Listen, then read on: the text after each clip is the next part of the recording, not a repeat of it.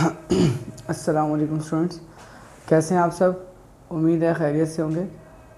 आज हम लोग अपना एक नेक्स्ट चैप्टर स्टार्ट कर रहे हैं फ़िज़िक्स का, क्लास 10 का, जो हमारा चैप्टर नंबर 7 है।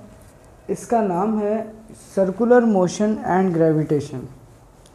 इस चैप्टर से पहले हम लोग चैप्टर नंबर 1, 2, 3, 4, 5, 6 एंड 8 ये चैप्टर हम लोग स्टडी कर चुके हैं और इनकी थ्योरी और न्यूमेरिकल्स हमने कंप्लीट कर लिए हैं। कुछ चैप्टर हैं बीच में जिनके हमने न्यूमेरिकल्स नहीं सॉल्व किए। आज हमारा जो नेक्स्ट चैप्टर है, इस चैप्टर के जो मेन ऑब्जेक्टिव जो आज हम पढ़ेंगे उनके अंदर है uniform circular motion, centripetal acceleration, centripetal force and centrifugal force. ये हमारे आज के ऑब्जेक्टिव्स हैं जिनको हम पढ़ेंगे और हम ये बात जानेंगे कि सर्कुलर मोशन क्या चीज़ है। हमने चैप्टर नंबर 3 में मोशन की टाइप्स में ये बात पढ़ी है कि हमारे पास मोशन की 3 टाइप्स हैं, जिसमें से एक लीनियर मोशन है, एक सर्कुलर मोशन है और एक वाइब्रेटरी मोशन है। अगर कोई बॉडी किसी सर्किल में मूव कर रही है, किसी फिक्स पॉइंट के गिर्द मूव कर रही है, तो उसको हम सर्कुलर मोशन का नाम देते हैं। और सर्कुलर मोशन के अंदर जो बॉडी जिस फिक्स पॉइंट के गिर्द घूमती है उस पॉइंट को हम एक्सिस का नाम देते हैं। अब यहाँ पर ये बॉडी जो है ये इस एक्सिस के गिर्द जो है सर्कुलेट कर रही है। तो इस बॉडी की जो मोशन होगी, कोई भी ऑब्जेक्ट जिसको हम किसी सर्कुलर पाथ में मूव कराएंगे, इस ऑब्जेक्ट को जब हम इस सर्कुलर पाथ में मूव कराएंगे तो इसकी मोशन को हम सर्कुलर मोशन का नाम देंगे। अगर ये ऑब्जेक्ट अपनी मोशन को मेंटेन करता है और अपनी वेलोसिटी को चेंज नहीं करता, अगर ये ऑब्जेक्ट अपनी वेलोसिटी को चेंज नहीं करता, ये एक फ़िक्स वेलोसिटी के साथ, कांस्टेंट वेलोसिटी के साथ सर्कुलेट करता रहता है, तो इसका मतलब ये है कि जो इसकी मोशन है वो यूनिफॉर्म सर्कुलर मोशन कहलाएगी। सर्कुलर मोशन में लाजमी नहीं है कि उसकी वेलोसिटी सेम हो या डिफरेंट हो। सिर्फ जो सर्कुलर मोशन होगी उसके अंदर वेलोसिटी चेंज हो भी सकती है।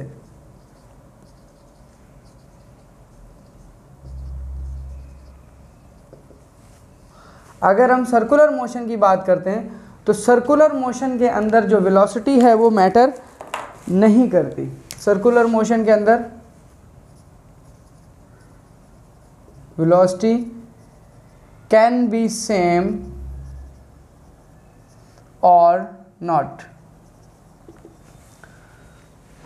सर्कुलर मोशन में आपकी वेलोसिटी, जैसे अगर आप गाड़ी के व्हील की बात करेंगे, गाड़ी का टायर देखेंगे, तो आप उसकी रोटेशन को कभी बढ़ा देते हैं, कभी कम कर देते हैं। आप उसकी वेलोसिटी कभी कम कर रहे हैं, कभी बढ़ा रहे हैं।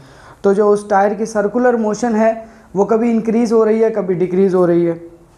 लेकिन यूनिफॉर्म सर्कुलर मोशन की अगर हम बात करें तो यूनिफॉर्म सर्कुलर मोशन उस मोशन को कहा जाएगा जिसमें हम ऑब्जेक्ट की वेलोसिटी को चेंज नहीं करेंगे। ऑब्जेक्ट जो है वो एक यूनिफॉर्म वेलोसिटी या फिर एक कांस्टेंट वेलोसिटी के साथ मूव करता जाएगा। अगर हम उस ऑब्जेक्ट की वेलोसिटी को कांस्टेंट रखते हैं, मींस इस पॉइंट के ऊपर भी इसकी वेलोसिटी 10 मीटर पर सेकंड है और इस पॉइंट के ऊपर भी इसकी वेलोसिटी 10 मीटर पर सेकंड है, इस पॉइंट पर भी इसकी वेलोसिटी जो है वो 10 मीटर पर सेकंड है। अगर इसकी velocity through out the circle तमाम पॉइंट्स के ऊपर सेम रह रही है, चेंज नहीं हो रही, तो हम इसको कहेंगे uniform circular motion. Such type of circular motion in which the velocity remains same. इसके अंदर क्या होता है, velocity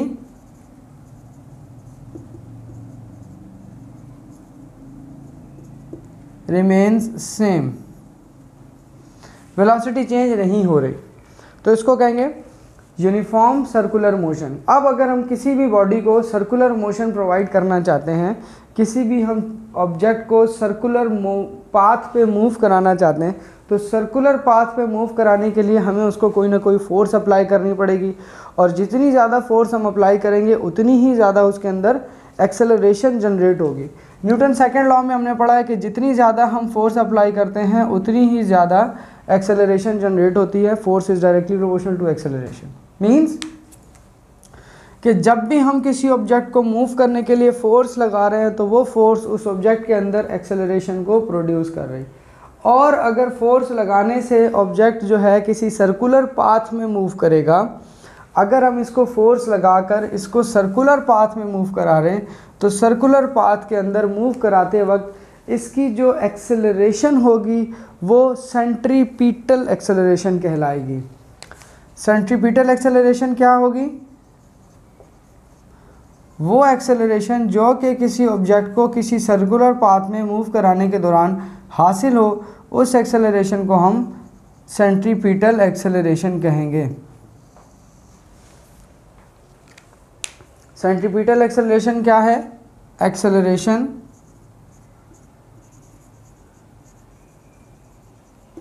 produced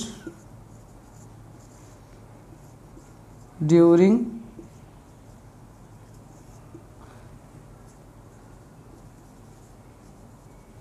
circular motion. Circular motion के दौरान हमें जो यहाँ पर एक्सेलरेशन प्रोड्यूस होगी उसको हम सेंट्रीपिटल एक्सेलरेशन का नाम देंगे। और अगर कोई बॉडी यूनिफॉर्म सर्कुलर मोशन में मूव कर रही है तो हमने जैसे बताया कि यूनिफॉर्म सर्कुलर मोशन में वेलोसिटी तो सेम रहती है, तो किसी भी for any uniform circular motion, ये एज ए एमसीक्यूज भी आप इसको याद रख सकते हैं, for any uniform circular motion acceleration is zero. कोई भी ऑब्जेक्ट अगर यूनिफॉर्म वेलोसिटी के साथ, कांस्टेंट वेलोसिटी के साथ मूव कर रहा है तो उसकी एक्सेलरेशन ज़ीरो है। अब यहाँ पर अगर कोई object uniform circular motion move कर रहा है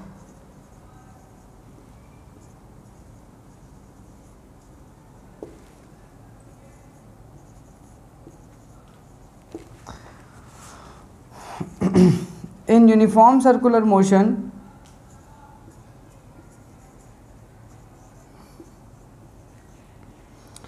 acceleration remains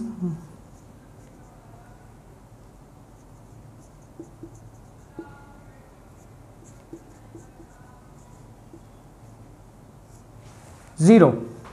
किसी भी यूनिफॉर्म सर्कुलर मोशन की जो एक्सेलरेशन होगी वो हमेशा ज़ीरो होगी। इसके बाद हमारे पास जो नेक्स्ट टॉपिक है सेंट्रीपिटल फोर्स।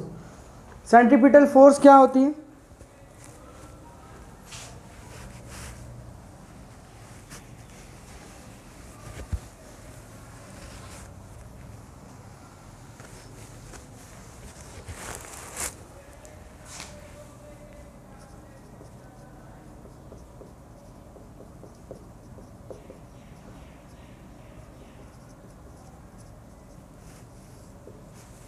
सेंट्रीपिटल फोर्स कहते हैं हम एक ऐसी फोर्स को जिसके अंदर हमारे पास किसी भी ऑब्जेक्ट को सेंटर में अगर हम मूव करा रहे हैं, सर्कुलर पाथ में मूव करा रहे हैं, एक फिक्स सेंटर के गिर्द मूव करा रहे हैं, तो उसकी जो फोर्स होगी उसको हम सेंट्रीपिटल फोर्स कहेंगे। अब यहाँ पर एक हमारे पास टॉपिक है सेंट्रीफ्यूगल फोर्स।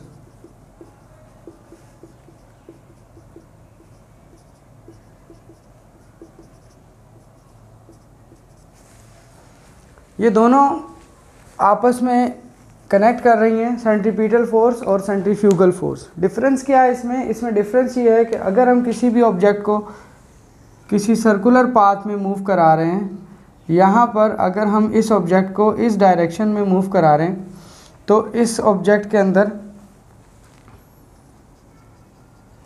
आप इसको किसी भी पॉइंट पर ले जाएं, इसको आप इस पॉइंट पर ले जाएं, इस पॉइंट पर ले जाएं, इस पॉइंट पर ले जाएं, किसी भी पॉइंट पर आप ले जाएंगे, तमाम पॉइंट्स के अंदर इस ऑब्जेक्ट की एक फ़ोर्स होगी जो कि इसको सेंटर की जानिब मूव कर रही होगी।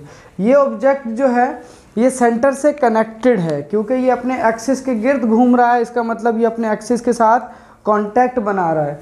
ये ऑब्जेक्ट अपने एक्सिस के साथ कांटेक्ट बना रहा है, किसी भी पॉइंट पर चला जाएगा, इस पॉइंट पर, इस पॉइंट पर, इस पॉइंट पर, ये तमाम पॉइंट्स पर क्या कर रहा है, ये कनेक्ट टूवर्ड द सेंटर है। अपने सेंटर के साथ इसने एक कनेक्शन बनाया हुआ है और इस कनेक्शन की वजह से ये जो सेंटर के ऊपर फोर्स अप्लाई कर रहा है, एक ऐसी फोर्स जो कि इसको सेंटर की जानिब खींच रही है, एक ऐसी फोर्स जो किसी भी ऑब्जेक्ट को सर्कुलर मोशन के दौरान सेंटर की जानिब खींचती है, उस फोर्स को हम सेंट्रीपिटल फोर्स का नाम देते हैं। सेंट्रीपिटल फोर्स क्या है? सेंट्रीपिटल फोर्स एक ऐसी फोर्स है जो कि किसी भी ऑब्जेक्ट को सर्कुलर मोशन के दौरान अपने सेंटर की जानिब खींचती है। Force that attracts object toward its centre.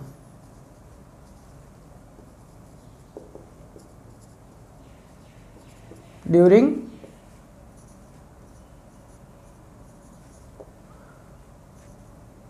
A circular motion.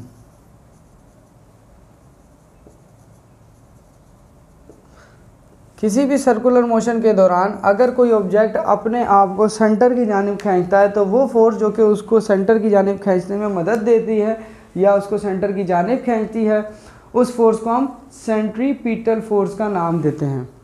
अब according to Newton third law of motion, Newton के थर्ड लॉ के मुताबिक अगर कोई ऑब्जेक्ट एक्शन करता है तो उसका कोई ना कोई रिएक्शन भी होता है। जैसा कि अगर एक प्लेन के ऊपर आपने एक बॉक्स को रखा है तो चूंकि इस बॉक्स का वेट डाउनवर्ड एक्ट कर रहा है लेकिन ये ऑब्जेक्ट डाउनवर्ड मूव नहीं कर रहा, उसकी वजह कि जितने मैग्नीट्यूड के साथ ये डाउनवर्ड फोर्स लगा रहा है उतने ही मैग्नीट्यूड की एक अपवर्ड डायरेक्शन में भी फोर्स लग रही है, जिसको हम नॉर्मल रिएक्शन का नाम दे रहे हैं। तो यहाँ पर वेट भी एक फोर्स है और नॉर्मल रिएक्शन भी एक फोर्स है। ये दोनों फोर्सेस आपस में मैग्नीट्यूड के हवाले से बराबर हैं, लेकिन अगर हम इनकी बात करते हैं डायरेक्शन के हवाले से तो डायरेक्शन के हवाले से ये दोनों एक दूसरे से अपोजिट है, तो इसलिए हम नॉर्मल रिएक्शन के साथ माइनस लगा देते हैं। Means that normal reaction is opposite to the wait. यहाँ पर भी कुछ इसी तरीके का एक नॉर्मल रिएक्शन के हवाले से बिल्कुल उसी से मिलती जुलती यहाँ पर भी एक अपोजिट फोर्स लगेगी जो कि इसको मूव कराती रहेगी। अगर ये ऑब्जेक्ट जो है सेंट्रीपिटल फोर्स की वजह से ज़मीन की जानिब यानी कि सेंटर की जानिब खिंच रहा है तो ये ऑब्जेक्ट अपनी सर्कुलर मोशन को तोड़कर सेंटर में आ क्यों नहीं जाता, ये अपने सेंटर में गिर क्यों नहीं जाता। जैसे कि इलेक्ट्रॉन्स की आप बात करते हैं तो न्यूक्लियस के अराउंड इलेक्ट्रॉन जो है वो मूव कर रहे हैं। अब सवाल ये पैदा होता है कि जब इलेक्ट्रॉन न्यूक्लियस के अराउंड मूव कर रहा है तो न्यूक्लियस उसको अपनी तरफ अट्रैक्ट कर रहा है, तो क्योंकि न्यूक्लियस के अंदर क्या चीज़ मौजूद है, न्यूक्लियस के अंदर प्रोटॉन मौजूद है जो कि इस इलेक्ट्रॉन को अपनी जानिब खींच रहा है। तो खींचने की वजह से वो इलेक्ट्रॉन न्यूक्लियस के अंदर चला क्यों नहीं जाता, वो उसके अंदर गिर क्यों नहीं जाता। वो गिर इसलिए नहीं जाता क्योंकि जितनी फोर्स के साथ इलेक्ट्रॉन को ये न्यूक्लियस अपनी जानिब खींच रहा है, सेंट्रीपिटल फोर्स लगा रहा है, उतनी ही फोर्स आपके यहाँ पर एक ऑपोजिट रिएक्टिंग फोर्स है जिसको हम सेंट्रीफ्यूगल फोर्स का नाम दे रहे हैं, जो इसको away from the centre move करा रही है। इसी तरीके से एक सेंट्रीपिटल फोर्स वो होगी जो कि किसी ऑब्जेक्ट को सेंटर की जानिब खींचेगी। यहाँ पर जो सेंट्रीपिटल फोर्स है वो इस डायरेक्शन में लग रही है, इसके नीचे मैं स्मॉल सी लिख देता हूँ, ये इस चीज़ को रिप्रेजेंट करेगा कि ये सेंट्रीपिटल फोर्स है। FC stands for centripetal force. तो इन तमाम पॉइंट्स की सेंट्रीपिटल फोर्स जो है वो सेंटर की जानिब ही होगी, लेकिन ये ऑब्जेक्ट अपनी सेंटर में गिर क्यों नहीं रहा या ये ऑब्जेक्ट सेंटर के करीब क्यों नहीं आ जाता, ये अपने सर्किल में मूव ही क्यों करता रहता है, उसकी वजह ये है कि इस ऑब्जेक्ट के अंदर एक और अपोजिट फोर्स भी लग रही है जो कि इसको इस डायरेक्शन में away from the centre move कर रही है। जो force away from the centre move कर रही है, इस ऑब्जेक्ट को अवे फ्रॉम द सेंटर खींच रही है, दूर लेके जा रही है, वो फोर्स बिल्कुल सेंट्रीपिटल फोर्स के बराबर है। मैग्नीट्यूड के हवाले से और डायरेक्शन के हवाले से वो बिल्कुल इसके ऑपोजिट है। यानी कि अगर हम यहाँ पर एक एक्सिस ड्रॉ करते हैं तो इस एक्सिस में हमें पता चलता है कि नीचे की जानिब जो फोर्स लग रही है वो सेंट्रीपिटल फोर्स लग रही है और बिल्कुल इसके ऑपोजिट डायरेक्शन में जो फोर्स लग रही है वो सेंट्रीफ्यूगल फोर्स है। बिल्कुल वही वाला केस अप्लाई हो रहा है न्यूटन थर्ड लॉ का जो यहाँ पर अप्लाई हो रहा है कि एक तरफ वेट है और बिल्कुल उसके अपोजिट नॉर्मल रिएक्शन है। तो हम ये बात कह सकते हैं कि जो सेंट्रीफ्यूगल फोर्स है वो क्या है, वो बिल्कुल सेम है। The force that attract object toward its centre नहीं होगा, जबकि यहाँ पर टुवर्ड्स इट्स सेंटर की जगह पर सेंट्रीफ्यूगल फोर्स वो होगी जो कि इस ऑब्जेक्ट को अवे फ्रॉम सेंटर खींचेगी।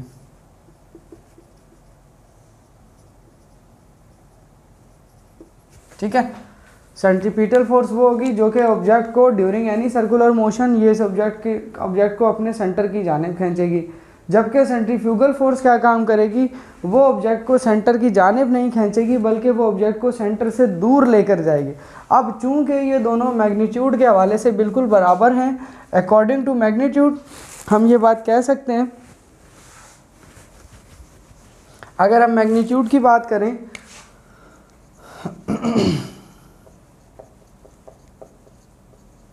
मैग्नीट्यूड के हवाले से F C is equal to F G, means centripetal force is equal to centrifugal force. अगर यहाँ पर 20 न्यूटन की फोर्स अप्लाई हो रही है तो यहाँ पर भी 20 न्यूटन की अप्लाई होगी, यहाँ 30 न्यूटन की अप्लाई हो रही है तो यहाँ पर भी 30 न्यूटन की अप्लाई होगी, but this is according to the magnitude.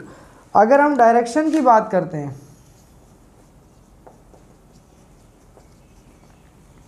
तो डायरेक्शन में अगर एफ सी पॉजिटिव है तो वो नेगेटिव होगी, मीन्स डायरेक्शन में क्या है, ऑपोजिट है। तो मैग्नीट्यूड क्या हुआ इसका, मैग्नीट्यूड हुआ इसका सेम और डायरेक्शन इसकी हो गई ऑपोजिट। तो न्यूटन थर्ड लॉ यही कहता है कि दो ऐसी फोर्सेस जो कि मैग्नीट्यूड के हवाले से सेम हो और डायरेक्शन के हवाले से ऑपोजिट हो, every action has its equal and opposite reaction, equal in magnitude but opposite in direction. तो यहाँ पर हमें वो बात साबित हो रही है कि सेंट्रीपिटल फोर्स और सेंट्रीफ्यूगल फोर्स एक दूसरे के ऊपर थर्ड लॉ को फॉलो कर रही हैं। यहाँ पर दोबारा से रिपीट करते हैं, सेंट्रीपिटल फोर्स एक ऐसी फोर्स है जो किसी भी ऑब्जेक्ट को सर्कुलर मोशन के दौरान ज़मीन की जानिब या सेंटर की जानिब खींचेगी। वो फोर्स जो किसी ऑब्जेक्ट को सर्कुलर मोशन के दौरान सेंटर की जानिब खींचे उसको सेंट्रीपिटल फोर्स कहा जाता है। और सेंट्रीफ्यूगल फोर्स एक ऐसी फोर्स है जो कि सेंट्रीपिटल फोर्स के ऑपोजिट है, वो उस ऑब्जेक्ट को इस सेंटर से दूर खींचेगी ताकि ये ऑब्जेक्ट सेंटर में भी ना गिर सके और सेंटर से बाहर भी ना जा सके। दोनों फोर्सेस बराबर हैं और उन दोनों की बराबरी की वजह से ये ऑब्जेक्ट इसी सर्कुलर पाथ में बिल्कुल इसी तरीके से मूव करता रहेगा, ना ये सेंटर के अंदर गिरेगा और ना ये अवे फ्रॉम द सेंटर दूर चला जाएगा, ये दोनों सूत्रों में कहीं पर भी नहीं जाएगा। इसमें अक्सर डिफरेंस पूछा जाता है सेंट्रीपिटल और सेंट्रीफ्यूगल फोर्स का, तो डिफरेंस के लिए आप इसकी डेफिनेशंस लिख सकते हैं, इसकी डायरेक्शन लिख सकते हैं, इसका रिप्रेजेंटेशन लिख सकते हैं। सेंट्रीपिटल फोर्स को रिप्रेजेंट करने के लिए हम एफ ऑफ सी लगाते हैं स्मॉल सी, और सेंट्रीफ्यूगल फोर्स के लिए एफ ऑफ जी लगाते हैं स्मॉल जी के साथ। ठीक है, ये आपके पास 4 बेसिक टॉपिक्स हो गए। उसके बाद हम इंशाल्लाह नेक्स्ट क्लास में इस चैप्टर को आगे कंटिन्यू करेंगे। खुदा हाफिज़।